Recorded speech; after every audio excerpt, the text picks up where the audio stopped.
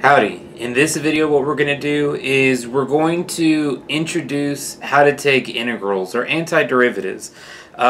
So far in the past year, the past semester, we've been doing all derivatives, and now we're just going to go the other direction. So let's say I have some arbitrary a x to the n, where a and n are just any numbers. The way that I like to do this, especially when first starting out, is I like to rewrite my constant and my variable. Then I add one to the top. I take that number, flip it, multiply it in front, and then plus c. Always, always, always, always write plus c. The reason we write plus c is because what I want to do is whenever I take the derivative of this function, I want to go back to the original, okay? Because we're taking the antiderivative, and the derivative of any number is 0. So we could have had a 1 here, a 2 here, a 3 here. Who knows? That's why we have some arbitrary constant, which we'll call c. Now, if I want to take the integral of any number, say some number a, then all you're going to do is you're going to take that number multiplied by x, and then plus c. Okay? Let's take a look at cosine. Let's think about this. The derivative of cosine was a negative sign. So because I'm taking the antiderivative, this is going to equal a positive. Okay, it's going to be positive. And then if you have a number on the inside of that, you're just going to flip that number. You're going to divide 1 over a sine of that ax, and then plus c. But the big thing is that this is positive. Okay, and then as for sine, we know the derivative of sine was a positive cosine, and so in this case, the antiderivative, or the integral of sine, will be a negative 1 over a cosine of ax plus c. Finally, notice with the e, notice how here, whenever you have a number on the inside, I keep dividing by that number. Number on the inside, keep dividing by that number. Same principle here. If I have e to the ax, then what's going to happen, the antiderivative of this will be 1 over a e to the ax. So I know, plus c.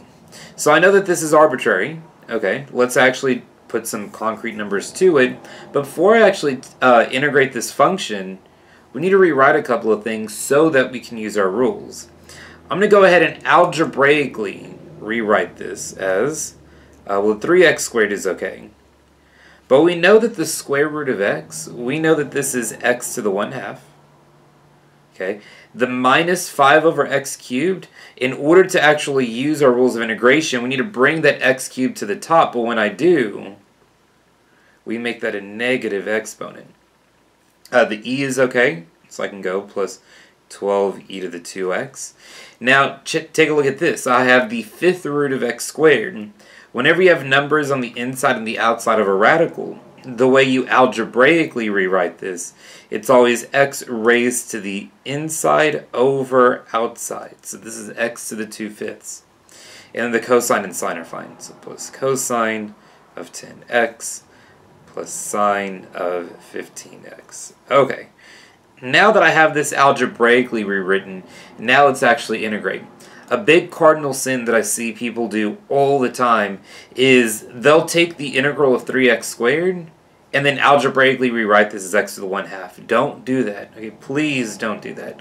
What you need to do, algebra first, and once you've algebraically simplified everything, then go ahead and actually do calculus and either take the derivative, or in this case, we'll take the antiderivative.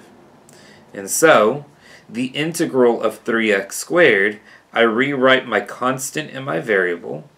I add 1 to the top, 2 plus 1, that's 3. I take this number, flip it, multiply it in front, which, hey, 3 divided by 3, that's just 1, so that's nice. But let's take a look at that x to the 1/2. Okay, so first thing I do is I add 1 to the top, and check out this cool trick for adding fractions by 1. What is 1 plus 2? Well, I know that 1 plus 2 is 3, therefore it's going to be 3/2. Okay, and I'll come back to that again later. Anyway, so I add 1 to the top, take that number, flip it, and put it in front. You could divide by 3/2. That works as well, but I find it's going to be a whole lot easier with fractions just to go ahead and just flip that number. It's going to be a lot easier to deal with algebraically. Okay, this is negative 5x, negative 3, so you rewrite your constant in my variable.